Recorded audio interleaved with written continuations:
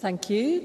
Could I please ask those visitors in the public gallery who are leaving the chamber to please do so quickly and quietly, because in fact we are now going to resume our business. Thank you very much indeed. The next item of business is a members' business debate on motion 8765 in the name of Emma Harper on World Asthma Day, 2nd May 2023. This debate will be concluded without any questions being put, and I would ask those members who would wish to speak in the debate to please press the request to speak buttons, and I call on Emma Harper to open the debate. Around 7 minutes, please, Ms Harper. Thank you, Presiding Officer. I welcome the opportunity to lead this vitally important debate to recognise that World Asthma Day took place on the 2nd of May 2023, and it had a theme this year of asthma care for all. I thank members from across the chamber, all parties in fact, who supported my motion allowing the debate to go ahead. And I also thank Asthma and Lung UK Scotland for its policy office and its policy officer, Gareth Brown, for the briefing and for all they do to support those with asthma, and their families are included in that as well. In particular, as co-convener of the Lung Health Cross-Party Group with my colleague Alexander Stewart MSP, I also thank all involved in the Cross-Party Group. We've carried out a lot of work relating to asthma in the past, and the input from clinicians, asthma support groups and those living with asthma, like Asthma and Lung UK Ambassador Olivia Fulton, is absolutely invaluable. It is worth noting that Olivia, who thought she could never participate in sport because she has quite severe asthma, she's now playing wheelchair rugby and she's absolutely loving it. Presiding Officer, as my motion indicates, World Asthma Day is organised by the Global Initiative for Asthma, a World Health Organisation collaborative founded in 1993. Asthma is a very common long-term lung condition, and in the UK, 5.4 million people have asthma. That's 1 in every 12 adults and 1 in every 11 children. In Scotland, 360,000 adults have and around 72,000 children have an asthma diagnosis, and people with asthma often have sensitive, inflamed airways. Asthma symptoms can come and go. Sometimes people will not have symptoms for weeks or months at a time. Asthma needs to be treated every day, even if you feel well, to lower the risk of symptoms and asthma exacerbations and attacks. The most common symptoms of asthma are coughing, wheezing, so it's a whistling sound when you breathe, breathlessness and chest tightness. And as a nurse, when I looked after people, sometimes they would describe that it felt like a brick was weighing down on their chest and made it really difficult to breathe. Experiencing one or more of these symptoms could mean you have asthma. And anyone experiencing symptoms should speak to their GP practice as soon as possible. There are nurse specialists in asthma care and respiratory medicine in many of our GP practices, so there's some great experts out there. Presiding Officer, there are lots of things that can make asthma worse, but not everyone will be affected by the same things. Finding out what sets off your symptoms, whether it's colds and viruses, pets, pollen, pollution, house dust mites or stress, means that you can work out ways to avoid the triggers if possible. There are certain stages in your life that might affect your asthma too. For example, some women find that hormonal changes at puberty, pregnancy or menopause can affect their asthma as well. And I know there is current research underway that's really looking at the issues that face women with asthma and whether it's exacerbated or not, depending on puberty, pregnancy and menopause, as I've mentioned. The best way to cope with your asthma triggers is to always take your preventer inhaler as prescribed, even when you feel well. And how serious asthma is varies from person to person. There are different types of asthma too. Someone with severe asthma, which affects around 5% of all people with asthma, can have symptoms most of the time and find them really hard to control. But we have new biological medicines now that target the processes that cause inflammation, and these meds are helping as well. Asthma can kill. It is serious and it needs continued action. Presiding Officer, as my motion states, Asthma and Lung UK Scotland carried out a survey which showed that only 25.4% of people with asthma said that they received all the elements of basic asthma care. And part of how we can address this is through ensuring that people have their own personalised asthma action plan and that they are being reviewed at appropriate times. Correct inhaler technique is key, and up to a third of people with asthma aren't using their inhaler correctly. That was noted when we did some research ahead of the debate. People with asthma who are unable to use their inhaler correctly are at an increased risk of poor asthma control, potentially resulting in an attack which may lead to the patient being, or the person being, hospitalised. In conversations with my go-to person, Gary MacDonald, who is a community pharmacist who specialises in asthma, Gary said that for most people, they can have their inhaler technique checked at their community pharmacy. And the community pharmacists are often the only healthcare professionals that people actually see. And recently, I hosted a lung health event in Parliament for the 2 years of the Respiratory Care Action Plan. And I met Paul Wilson, who has had many hospital admissions for treatment and resuscitation for his poorly controlled asthma. His asthma improved when his inhaler technique improved, and he has had 0 further hospital admissions since he had his inhaler technique check and then his other personalised asthma action plan put in place. He's now given back to the NHS by training to be a nurse, and hopefully Paul will be a respiratory nurse.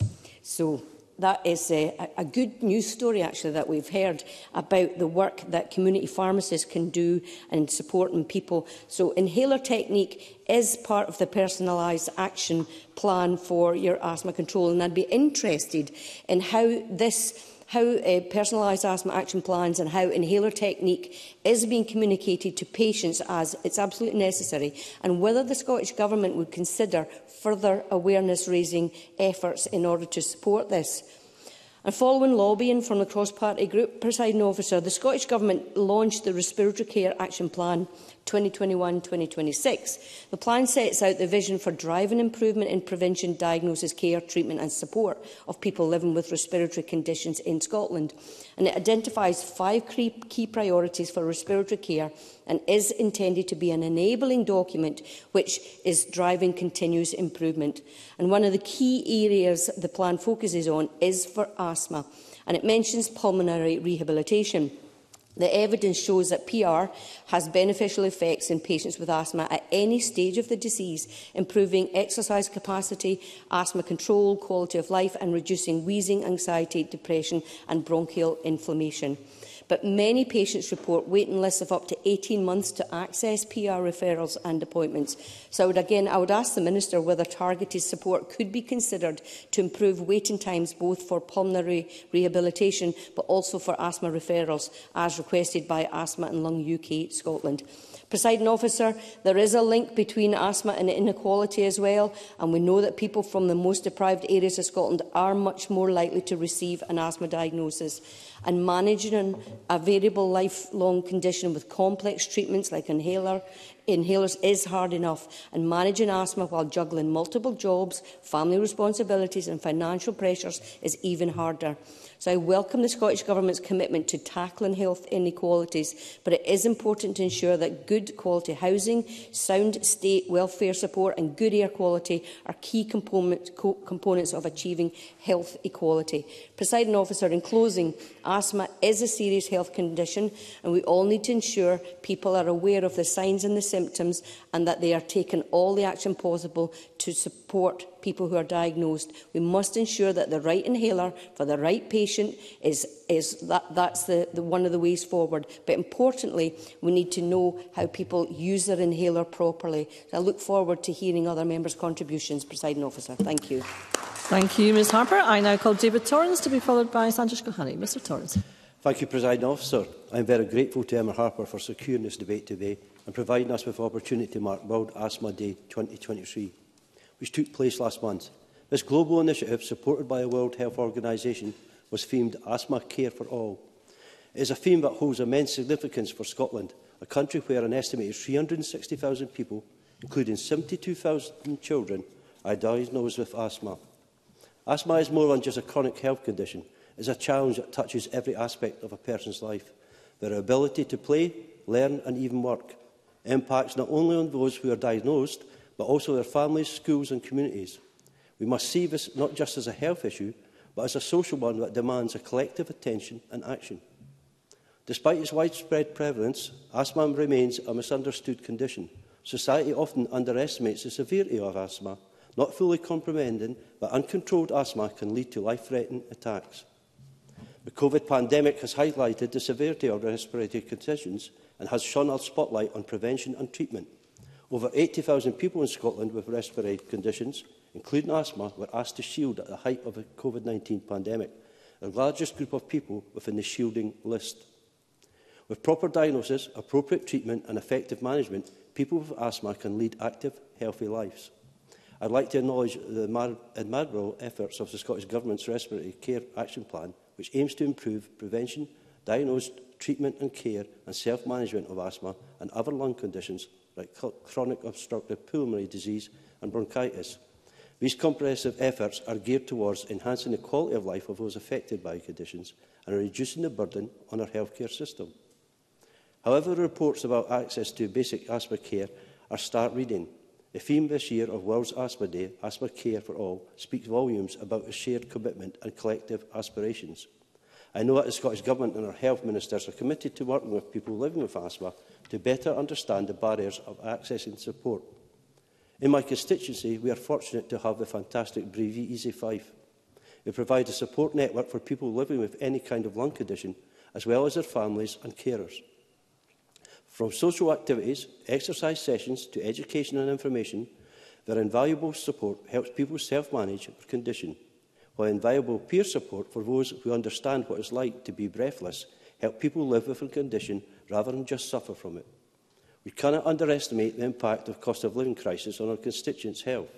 According to a survey undertaken by Asthma and Lung UK, 93% of people in Scotland with lung conditions like asthma have made significant changes to their lives in response to the cost of living crisis. 1 of 3 of these surveys say that their health is worsening as they cut back on food and heating.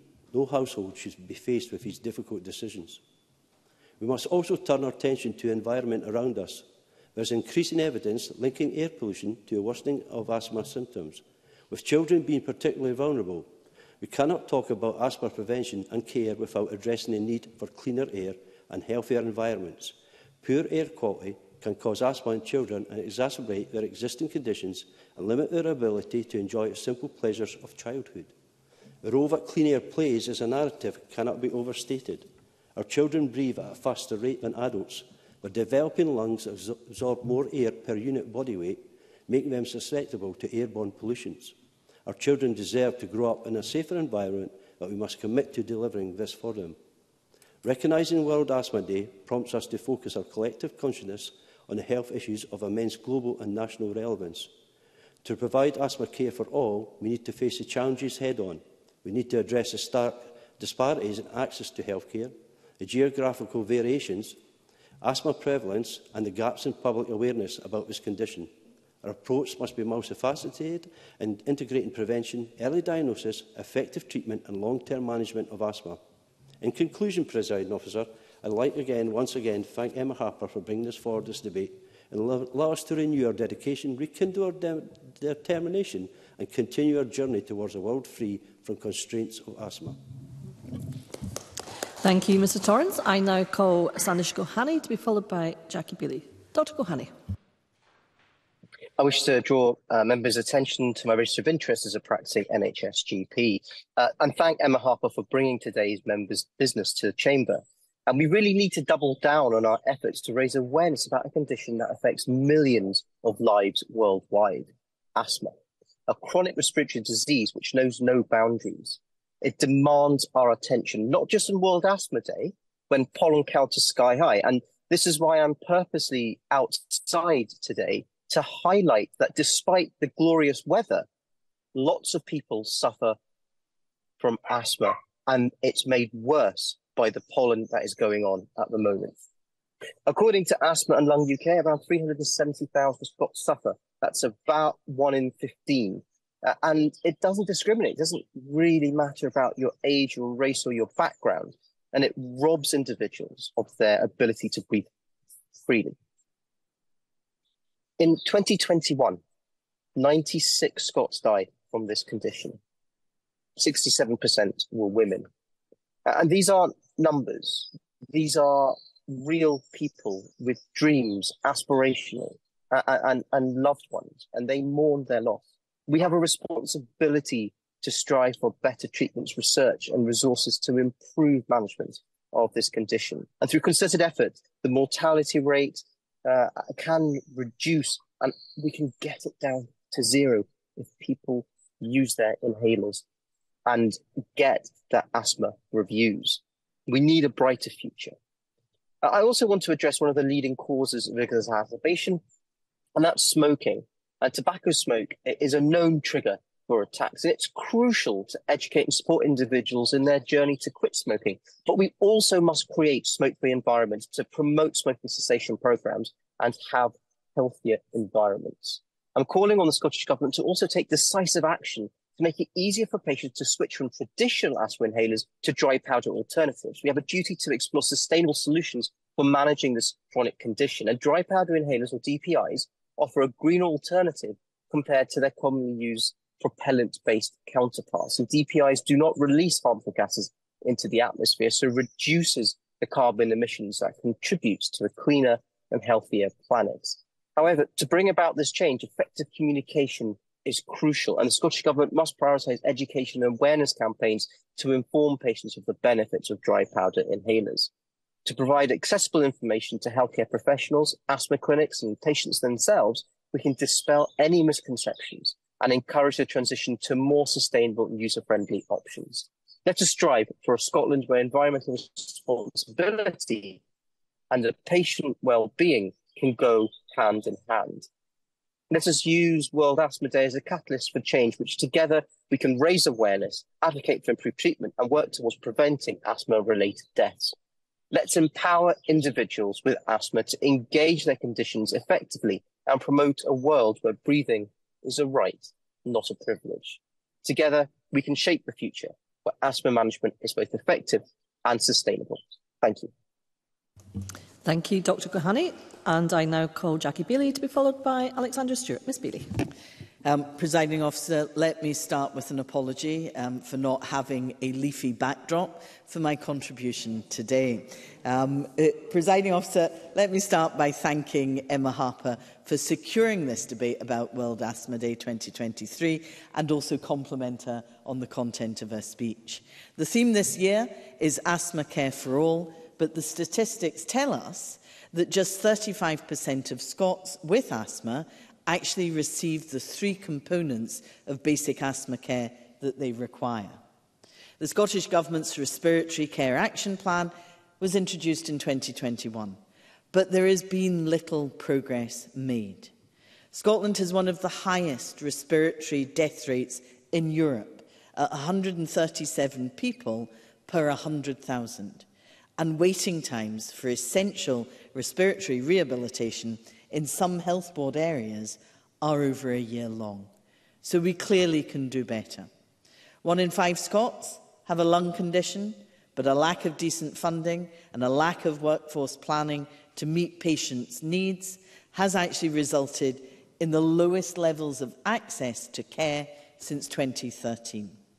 Unfortunately, the data does show that the Scottish Government is not giving lung conditions like asthma the priority they need, and I am ever hopeful that the new Minister will correct that. Surveys carried out by Asthma and Lung UK consistently find that Scotland fares worse than the rest of the UK for basic asthma care. Now, it is depressing to note that just 11% of those who responded reported that their asthma care is actually improving compared with previous years. So that lack of basic care has consequences. In Scotland, that contributes to over 6,000 emergency hospital admissions each year. It's the cause of around 100 asthma-related deaths, as we heard from Sandish Gulhani, 2/3 of which are women. This places undue strain on an already in-crisis NHS just because of a lack of access to something as simple as an annual asthma action plan. So in a nation like Scotland in 2023, it should not be acceptable that hundreds of lives are lost each year because of a condition that is actually well understood. We also need to recognise, as Emma Harper did, that there are significant healthcare inequalities when it comes to asthma. An analysis from Asthma and Lung UK showed that women are almost twice as likely to die from an asthma attack than men. Data from NHS Scotland reveals that those in the most deprived households are more likely to live with asthma and have more asthma attacks, but they are also 2 to 3 times more likely to require an emergency admission for asthma. So it's clear that a one-size-fits-all approach doesn't work. And I would encourage the Scottish Government to invest in better research to identify new treatments, make better use of existing treatments to both save women's lives and address levels of asthma that are triggered by things like housing conditions or living closer to areas of higher air pollution. I'm happy to give way. Emma Harper. Thank you very much, Jackie Bailey. I will be really quick. One of the things during the pandemic, my sister's a respiratory nurse consultant, so one of the things that they did during the pandemic was move pulmonary rehab to be online, and that's something that they've found that is one of the innovations that's taken forward. So would Jackie Bailey welcome that PR can now be delivered in various forms, face-to-face, online? Jackie Bailey. Yes, anything that gets the service available to people that requires it should be welcome. So I very much welcome what your sister is doing in her service as well. But to conclude, the Scottish Government needs to outline how they're going to invest in training, how they're going to invest in recruitment, in those rehabilitation services, publish a progress report on the achievements and failings of the Respiratory Care Action Plan as it reaches its halfway into its 5-year term. And I hope that the new Public Health Minister, Jenny Minto, will work to ensure that the action plan is not something that simply languishes on a shelf. Health boards need to be supported to rebuild services and deliver the outcomes people with lung conditions like asthma need. The 368,000 people in Scotland living with asthma deserve more than warm words from this Parliament on World Asthma Day. They need real action, and they need it now. Thank you. Thank you, Ms Bailey. And I now call Alexander Stewart. Mr Stewart. Thank you, Presiding Officer. As my fellow co-convener for the cross-party group on lung health, I congratulate Emma Harper for securing this debate and all the work that she does on this cause. World Asthma Day is organised by the Global Initiative for Asthma, a World Health Organisation, and as you've already heard, each May raises awareness on asthma worldwide. For this year's event, we've also heard about Asthma Care for All has been the theme, which perfectly fits in with the sentiments of the debate, but also with the main aims of our cross-party group. Indeed, only recently, the cross-party group highlighted groundbreaking research into women with asthma and the effects of oestrogen on that condition. Our scientists and our Secretariat, Asthma Lung UK Scotland, have also highlighted that women are more likely to suffer asthma and severe symptoms are chronic to that. They also experience significant worsening of symptoms around menstruation and times of the month, and that potentially puts them in a very dangerous situation, Presiding Officer. And research is being undertaken, but that's still quite patchy. But I look forward to seeing what does come through when that is established and solutions are found. The charity also works with additional collaborative organisations such as Ash Scotland in order to prevent, and we've heard today about smoking and the smoking cessation programme that's required. This is very important because the mass media campaign that's been put out to achieve by 2034 to target of less than 5% smoking in Scotland has to be worked on and achieved. And I play my part and commend that as this Parliament's smoking cessation champion. We also talked about, and has been heard already today, about the respiratory care plan action, and that has very much been the case. The government have worked hard to ensure that. And only last month, on the 25th of April, we had the cross-party group did have members, guests and fellow members attending the parliamentary reception, which was looking at the respiratory care action plan 2 years on. At that event, we heard from a number of speakers and entertainers about their situation. And we also know that we yet have to hear the latest recent progress report from the Scottish Government about what it's achieving and how the plan is progressing and the areas that require to be looked at. As the Scottish Government heads to the halfway point of its session of this 5-year parliamentary term, we've also heard from the head of dedicated Joseph Carter, who highlighted and reported that whilst things were challenging before the pandemic, things have got much worse since. And we've also heard today that only 25% of people with asthma are receiving the 3 components of basic asthma care, that being their annual review, the inhaler technique and the asthma action plan. And that needs to be looked at because we already know that we are suffering in Scotland as one of the worst with highest areas of respiratory care that people are affected by, and that people with COPD, only 14.5% of patients are receiving the 5 fundamentals of COPD that they require. However, through the Charities Freedom of Information request to Scotland Health Boards, I was very disappointed but not surprised, Presiding Officer, that within my own region, Forth Valley, are still waiting between 12 to 18 months for respiratory treatment. And despite the campaign that goes forward by the excellent group of Breathe Easy Clackmannanshire in my own region, they are still looking for and wish for things to happen. So in conclusion, Deputy Presiding Officer, throughout all CPD and all of the issues that we're talking about today, I commend Asthma Lung UK Scotland for what they are doing, and also talk about what Joseph indicated, that they wait for, and there's a lack of respiratory care and lung disease across the country. It's vitally important that this situation must be turned around, and urgently, for the sake of all those individuals suffering respiratory patients within Scotland, because they deserve that, nothing less, from this Government and this Parliament. Thank you, Presiding Officer. Thank you, Mr Stewart. And I now call Jenny Minto, Minister, to respond to the debate. Around 7 minutes, please, Minister. Thank you. Thank you, Presiding Officer. Frog in my throat. Presiding Officer, I would like to thank Emma Harper for lodging this important motion and welcome the opportunity to respond on behalf of the Scottish Government this afternoon. I know how much work Emma Harper does regarding asthma and respiratory diseases, and also the work of the cross-party group she co-chairs with Alexander Stewart. I had the pleasure of joining them at one of their roundtable meetings one evening, and it was great to hear the choir from Leith and across Edinburgh sing as part of that event. I'd also like to thank my fellow members from across the Chamber for contributing to this important debate. There was a number of questions asked, which I will try and cover. If not, then I'm happy to discuss further with members. I would also like to put on record my thanks to those supporting people living with asthma across Scotland, including in our NHS Scotland, public services and third sector organisations such as Asthma Lung UK. It is this collaborative working that enables progress to be made. The theme, as many others have said, of this May's World Asthma Day was Asthma Care for All. This resonates with our commitment to tackle health inequalities. We know that those living in poverty in Scotland are much more likely to develop a lung condition.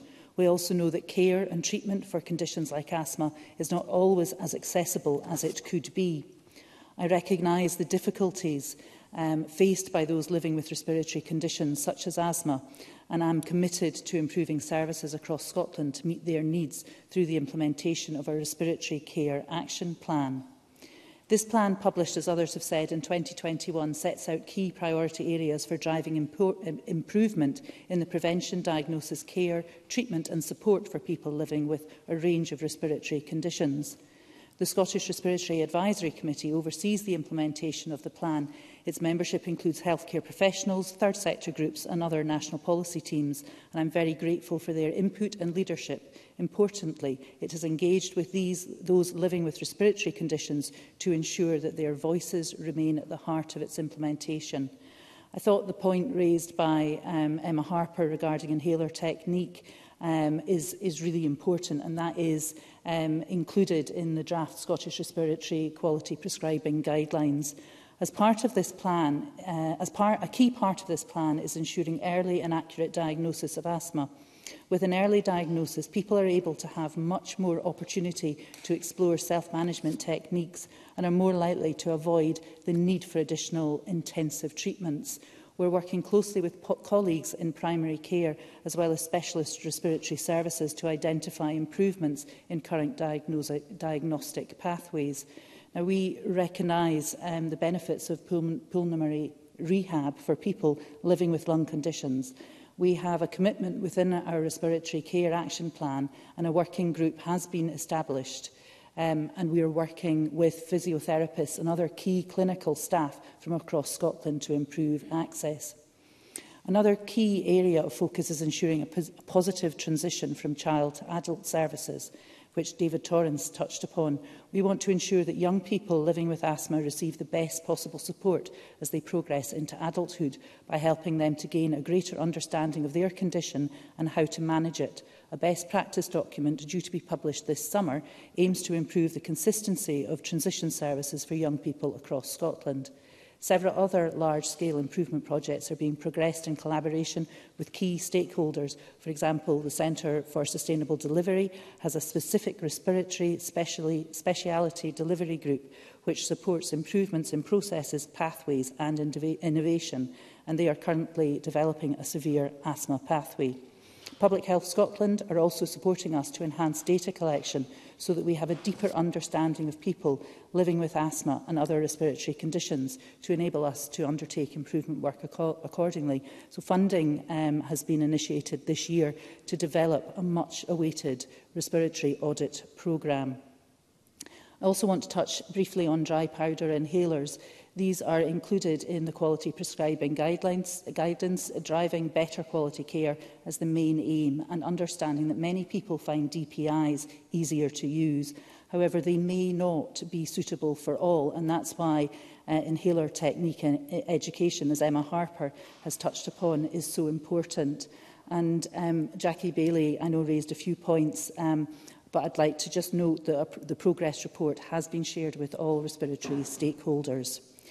David Torrance also highlighted some of the areas that we need to focus on, as did others, on prevention. And we have a number of approaches that aim to reduce the impact of factors such as air pollution, smoking and cold homes, all of which are closely linked to the onset of respiratory condition. The Scottish Government takes the issue of air pollution very seriously. Our vision for Scotland is to have the cleanest air in Europe, and we are committed to protecting the public from the effects of poor quality air as soon as possible, as the First Minister referenced in First Minister's questions today. For example, the introduction of low emission zones in our 4 largest cities in 2022 was a key initiative in further improving urban air quality, and I was really pleased yesterday to meet with Healthy Air Scotland outside the Parliament. And Alexander Stewart noted exposure to cigarette smoke, directly or second-hand, is another well-known risk factor. We aim to have a tobacco-free Scotland by lowering smoking rates in our communities to 5% or less by 2034. And we want to see a generation of young people who do not want to smoke. Our refreshed tobacco action plan will be published in the autumn this year and renews our focus on meeting our ambitious 2034 target. As we begin to understand the potential harms of vaping, we're also considering next steps in this area. This is an evolving issue, and we want to better identify ways to prevent children and young people vaping as a lifestyle choice. Of course, none of this important work would be possible without the dedicated clinicians providing asthma services in our NHS. I note the creation of an international coalition of respiratory nurses and hope that this provides a further opportunity for sharing good practice and learning, in addition to our own Scottish Respiratory Nurse Forum. And perhaps Emma Harper's sister can be involved in that as well. NHS staffing levels are at a historic high following 10 years consecutive growth, but we do recognise the pressures that boards and frontline staff are experiencing. We are continuing to invest in international recruitment to increase capacity in the short to medium term, but are also exploring more innovative solutions, such as broadening the remit of respiratory physiotherapists and other allied healthcare professions. Presiding Officer, to conclude, I would like to close by reiterating this Government's commitment to ensuring that everyone living with asthma in Scotland receives the best possible care and support. Whilst we have made progress, I do recognise there is still much more we can do. My thanks again go to all the members of this chamber who have contributed to this important debate today, and most importantly to those working across health and social care to deliver these commitments. Thank you, Minister. And that concludes the debate, and I suspend this meeting until 2 p.m. Thank you.